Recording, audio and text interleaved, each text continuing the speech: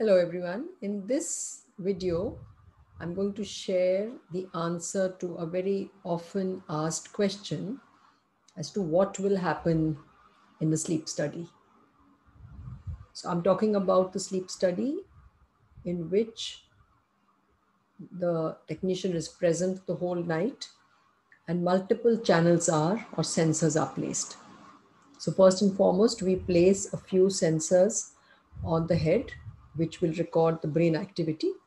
There are sensors placed around the eyes, which record the eye movements. There are sensors placed on the chin, which will record the activity from the chin, and that is for the muscles. We also have a small sensor placed at just at the tip of the nose or the base of the nose, the nostrils, which will record your breathing.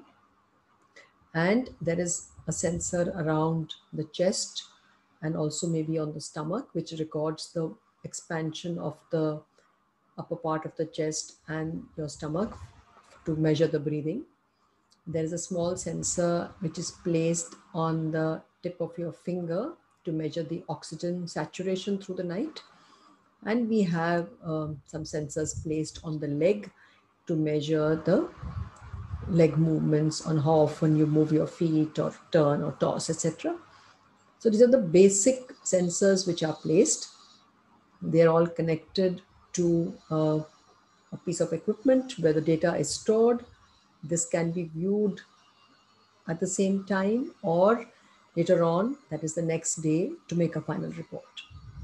So that's what a sleep study measures and how these multiple sensors are placed.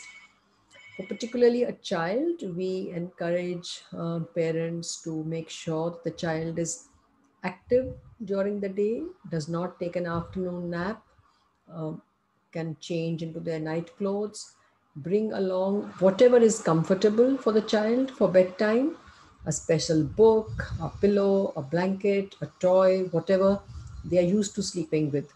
And of course, a parent is welcome and is present in the same room for the recording during the night. So I hope now we have answered these few simple questions as to what will happen and how will a sleep study be done.